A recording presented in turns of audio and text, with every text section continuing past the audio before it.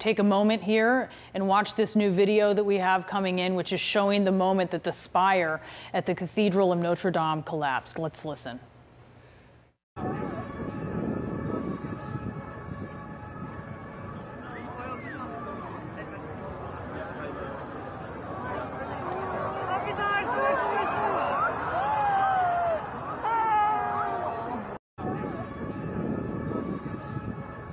And you can hear Parisians there and tourists, no doubt, looking on with horror. I want to go to our correspondent, Melissa Bell, who is live for us there on the scene. Melissa, give us the latest. Well, here, just beyond Notre Dame, this is about as close as we can get at this stage, because progressively they've been pushing people further and further back. And as you can see, the crowds here are pretty big. And what the policemen and women and the fire services are saying, the emergency services are saying, is that it's just getting too dangerous to be any closer to the structure itself. And what we saw about 15 minutes ago, Brianna, were not just the soot that had been falling from the sky, but actually bits of cinder that were burning our hair, getting into people's eyes and hurting people, which is why they've been pushed back so much more. But clearly it is a sense of astonishment and bewilderment, shock and horror that has really brought these crowds out, Parisians and tourists alike, to watch the structure go up in flames. And as you can perhaps see, and this is really as close as we can get, this is as close as the cordon allows us to get. You can see perhaps, Brianna, that the water from the fire engine hoses is now reaching up towards the top of the structure. That was not the case a short while ago, but now getting up there to the top of those flames. And it's what we've been talking about earlier on, that fire is so high, the structure is so high, that was always going to be the difficulty as they sought to get these flames under control. Clearly a fire that broke out very violently and very quickly. We don't for the time being know why. We don't know what caused it. We don't know how much damage it's done inside, but just from watching the structure burn over the course of the last hour or so, Brianna, the damage we're thinking will be substantial. The roof appears to have burned entirely. We watched earlier and you could hear the crowds really shout out in horror as a spire went up in smoke and as part of the structure fell. So people here really living this fire as they watch it. This is an extraordinary structure, a very historic one that people come from all over the world to see up close, visiting both its outside, that very famous facade that you can see just behind me, but also its inside, which we're thinking at this stage, and there's been no confirmation of what damage has been caused, but will clearly have suffered a great deal of harm. And even as I speak, those fire engines have surrounded the structure. The water cannons are now being directed towards the very top of the roof and now reaching those flames, but still those flames continue to burn here in Paris, Brianna. And so are you seeing any different? We've seen, we from our vantage point, from one of the cameras, we were able to see that actually there were some firefighters who had gotten up considerably high on the sort of the outside of one of the walls, and they were pouring some water onto the fire, but it seemed like I would say a modest effort when you're looking at sort of what they could offer, at least from that position they were in, to how big the flames were. But we are seeing some white smoke. You were describing earlier, Melissa, you saw yellow smoke, you saw black smoke. We're now seeing, here we're seeing another in our live picture. I believe that is a water cannon coming from a ladder, I believe. And that seems to be making, well, it's hard to see the progress, but that's a considerable amount of water that's being poured on. We're seeing more white smoke. Are you seeing that? That's right. The smoke appears to be dampening down. It is clearly not as thick as it was even about 20 minutes ago. It is not as dark or as yellow either as it was in the very beginning. And also those flames which continue to consume that rooftop. You can see them perhaps from our shot here. They continue to burn that roof of Notre Dame. But clearly that water that is even now from those hoses making its way onto the fire is having some effect. And you can see it, as you say, Brianna, by the amount of smoke billowing out. It has changed colour, and there isn't as much of it as there were. Also, the cinders that were falling from the sky just a few moments ago onto our hair have now stopped falling. So some degree of control is being brought to this fire, but still, this is likely to go on for some time. It was a very large fire at its height, and that entire rooftop of Notre Dame for a while was consumed by flames that went up as high as the two towers of that facade, that iconic facade. That's how high those flames were only about 20 minutes ago. So some progress is being made, but this was clearly a very violent fire that raged very suddenly and took over a very large part of Notre Dame Cathedral. So it will take some time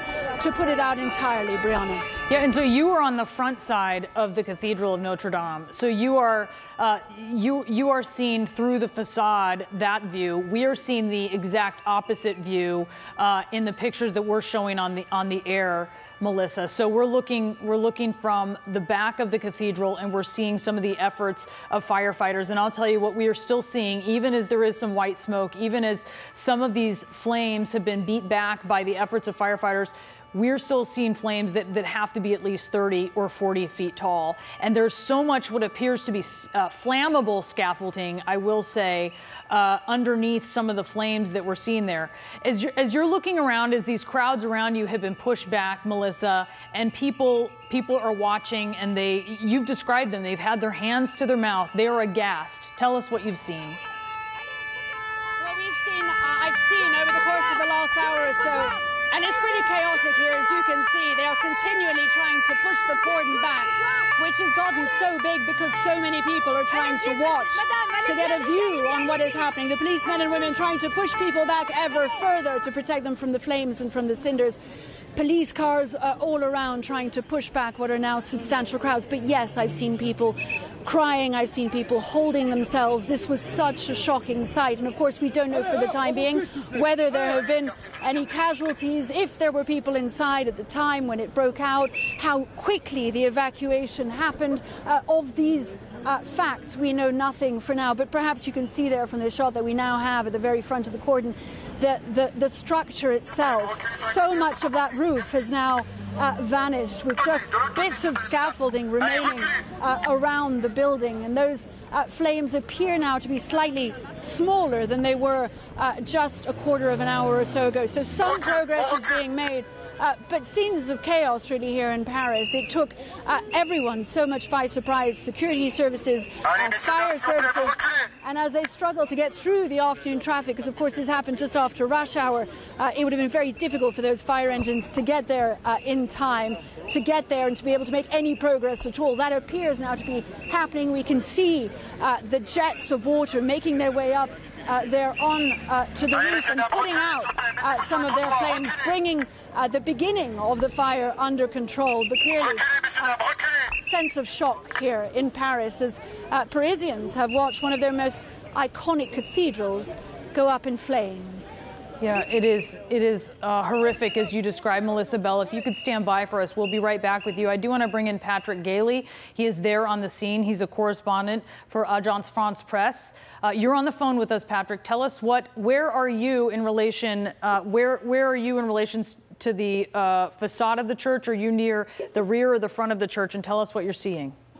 I've been evacuated across the river now, so I'm on the north. I'm on the rive gauche of the Seine. I'm looking at the rear of the two towers, and I can see that the roof has been more or less completely burnt away. A little bit more just collapsed. And in fact, I was on the scene when the spire came down. So quite dramatic stuff. And tell, what was the reaction of that? Because that seemed to really be a moment to Parisians who were watching. You know, they were in disbelief, and that sort of punctuated just how much the damage was. I think the word is disbelief. You're right. There's people crying, you know, people holding their mouths, walking around in a state of shock and just mourning, really. It's a very surreal scene. The smoke looks acrid from what we've been seeing, just this dense yellow smoke. What does it smell like there? Yeah, I mean, it's actually, as I can see the sun setting in the background now, the smoke has moved to blot out the sun. In fact, you can hear the burning and you can smell it, even though I'm probably about 100 meters away now across the river. And so, tell us, and there's a lot of unanswered questions at this point in time, right? We do not know what caused this. We do not know if there was any personal damage. We do not know if people were inside the church, but presumably there would have been, on a day like this, many people inside the church touring it. This is one of the biggest tourist attractions in Paris. Yeah. As to whether there were people inside, I genuinely don't know. But you're right. It is an icon of Paris. It's one of the top 3, I think, visited landmarks in the world. And I mean, obviously, it's extremely popular with visitors, and it's it's just unbelievable that this has happened. I can see from where I'm stood the vast scaffolding that was erected on the roof and around the spire, and I know that they were in the process of removing and cleaning some of the statues that are on the roof. But that whole structure, apart from the metal scaffolding, has now disappeared.